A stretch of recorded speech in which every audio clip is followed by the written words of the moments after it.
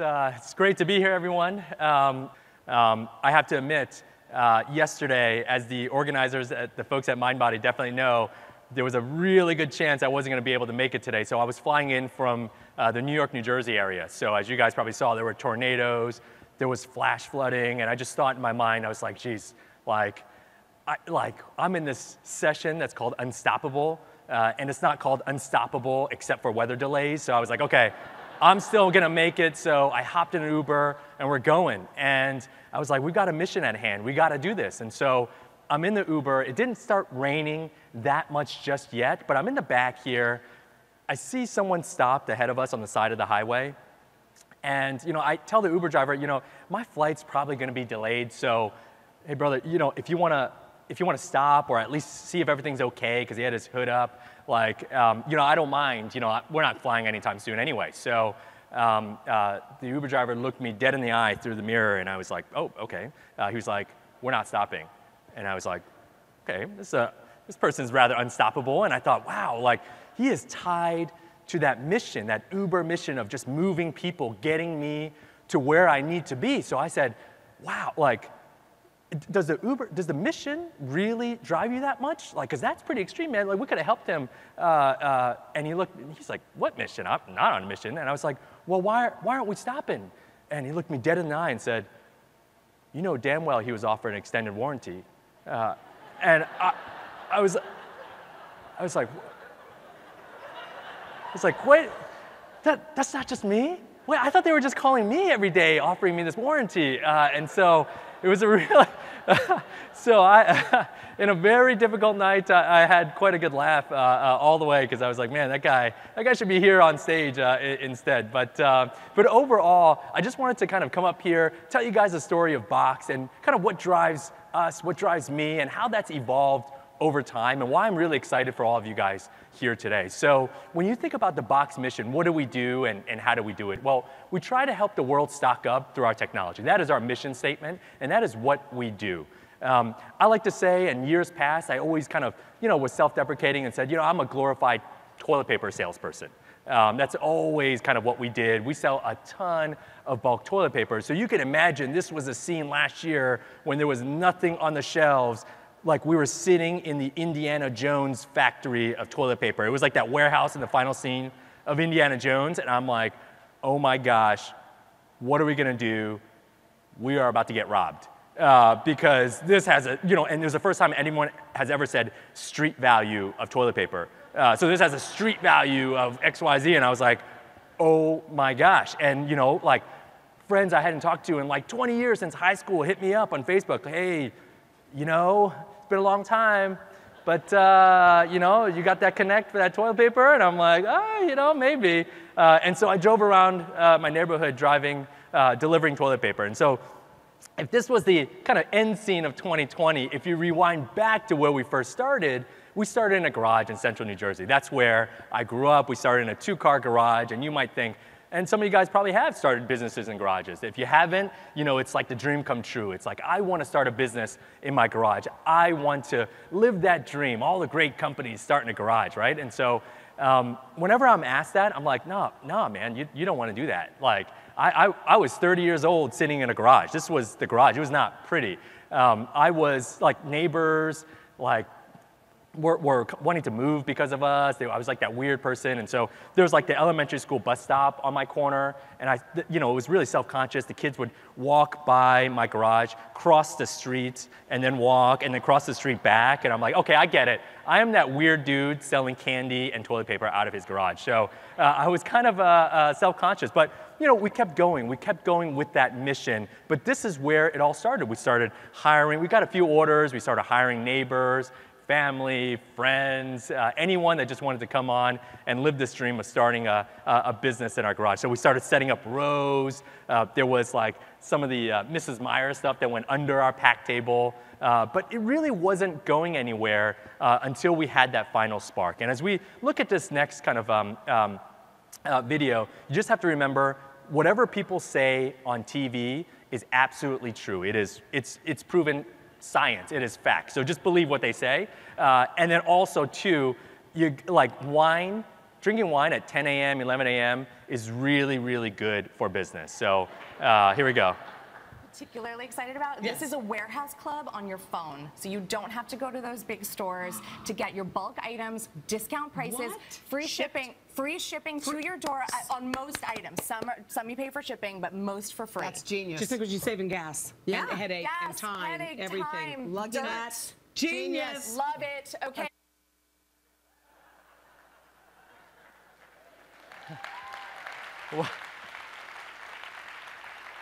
So we're sitting there in the garage watching this because they give us a heads up the day before. It's like, hey, do you mind us talking about you on, do you mind Kathy Lee and Hoda talking about you guys? And I was like, no. And so we didn't think they would actually do it. When they actually did it, it was like a comical scene. The order started coming in. We used to have this bell every time an order came in. It was like, turn the bell off just because it's getting really, really stressful. So we started hiring everyone we can get our hands on. We undrilled the garage door. There was no garage door. We undrilled the door going into the garage door. Even less kids were starting to walk in front of my house at that time. And so it really, dropping off pallets on my driveway. If you zoom out a bit, to this day, actually, please don't stalk me, but if you did, on Google Street View, you would see this like 40-foot container in front of my house and just cars up and down my street and just people holding boxes on my front yard. But overall, kind of what we found was that we were in a great opportunity. This was every order that we first shipped after that Today Show hit, then like a quarter later, then 1 quarter after that. So it was this really, really interesting rise that we had while we're all sitting in the garage. And so for me, one of the key lessons, and there's a few here, one of the key lessons here was like, one, we got to get the F out of my garage, because by this point, like it was full on. Like it was really, really bad. But two, we had to automate, and we did so. And now if you go into one of our fulfillment centers, this is what it looks like. So less than 7 years, well, actually we were at year 4 when this happened. 40 feet clear height. We're no longer in a garage anymore. You're seeing like these totes roam around this facility. It's a gigantic facility filled with toilet paper, fortunately or unfortunately.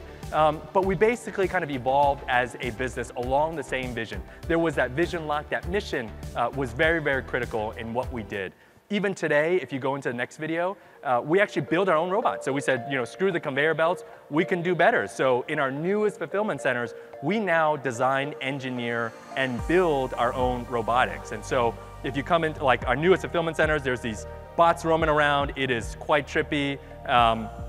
They have like a LiDAR system, they stop. It is just the wildest thing ever, because for people joining the company now, they think this is normal.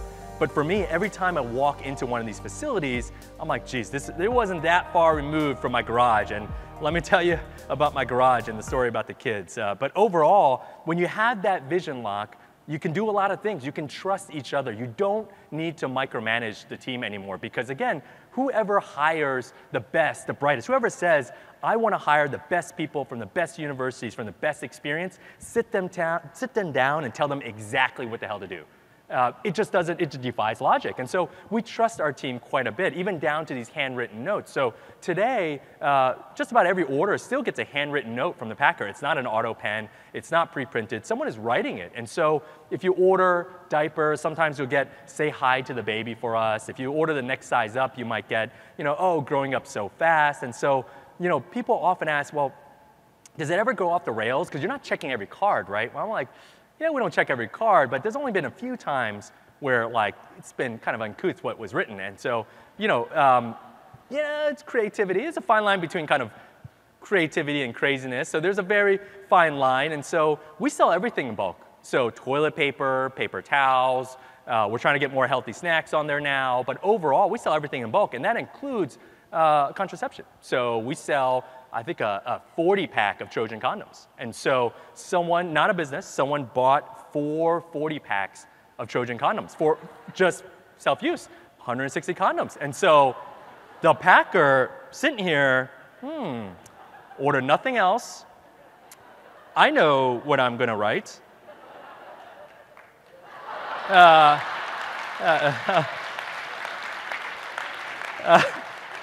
And so it was at that time we had to put guardrails. But rest assured, that person still works for us. There was a big debate of whether they should be fired or actually promoted. he's worked very hard since. He's been since promoted, so it was quite creative on their part.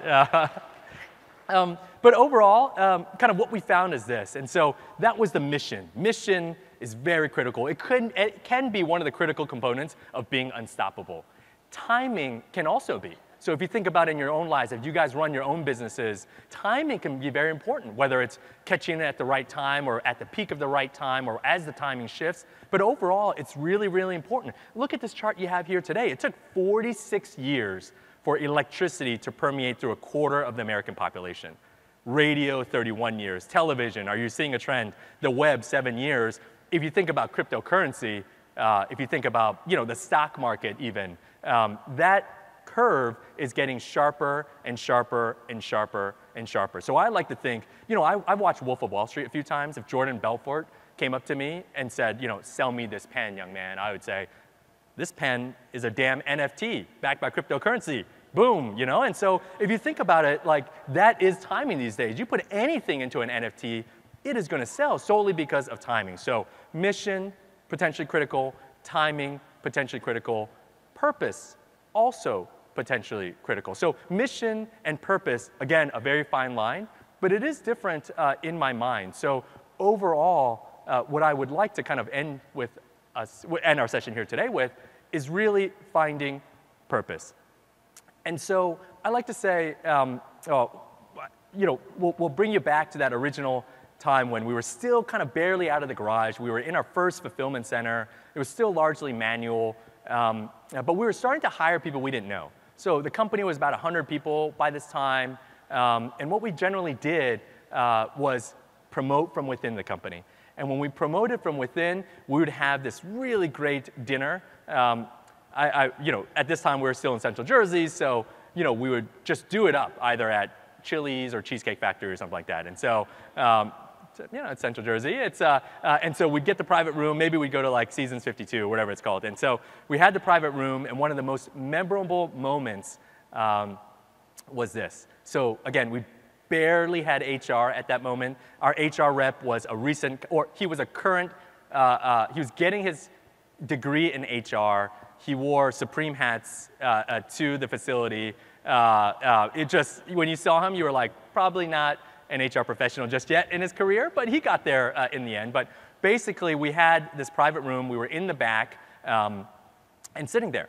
And so drinks started flowing. Remember, these were the days really before HR. So first drink, everyone's happy. A lot of these folks, remember, this is the first time they've ever had access to a career. This is the first time they've ever been celebrated in a corporate environment. So all the executives would fly in. There weren't that many at the time, or drive in, and we'd really be honoring these folks. And so as we're sitting there in this back room, we're just having a grand old time. So 2 drinks happen, 3 drinks happen, 4 drinks happen, and things are getting pretty wild. I look over, and someone clanks his glass, and it's Tim.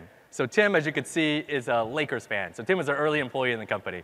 He clanks his glass, had probably a few too many drinks already, stands up and says, I've got something to say. And I'm like, oh geez, this is the most short-lived promotion in the history of promotions. Like, don't do this, Tim. I'm sitting there like mortified. I look over at our HR rep who has a Supreme hat, and he literally does this. And I'm like, oh my gosh, in his mind, he's thinking, I read all about a situation like this. I am ready. And so I'm like, don't do this, please. What is he going to say? What is he going to say? So he says, I got something to say. And I was like, okay, this is, and I got something to say to the CEO. And so he looks me right in the eye, and I'm like, this, I thought maybe we can recover. This is like, started here. This is going downhill real quick. So I'm sitting there mortified. And then he says, y'all don't know me. And I was like, okay, wow, this is going real low here. And so he says, I actually am college educated, paralegal at one of the largest law firms in New Jersey. But Tim now was our box loader. He picks up boxes, he loads them on a truck. He picks up boxes, loads them on a truck. That is his job every day, day in and day out. He was never late. And what he said to us was that throughout the last recession, he had gotten laid off and he couldn't find stable employment again. He couldn't find it for himself. And he said, I never had access to potentially joining a technology company. I never had access to another shot at a career. And so when I saw your advertising, or your advertisement for someone in the facility, I said, I can do that. I can join this tech company. There's not too many tech companies in Central Jersey. And for that chance, he looked me in the eye and said, I will never let you down. And to this day, it's one of those moments where our mission is to help the world stock up through technology. Our timing, by all accounts, is pretty good. But that has nothing to do with our purpose. And what our purpose is in life, what our purpose is in our business life, what our purpose is in our family life can only be discovered by yourself in moments like these. And what I'd like to impart on you guys is that it can be about the mission, it can be about the timing, but it really is about the purpose that makes you unstoppable. And so I hope all the inspiration today, I hope everything you've heard and everything you're about to hear will help you all find your purpose. Thank you very much.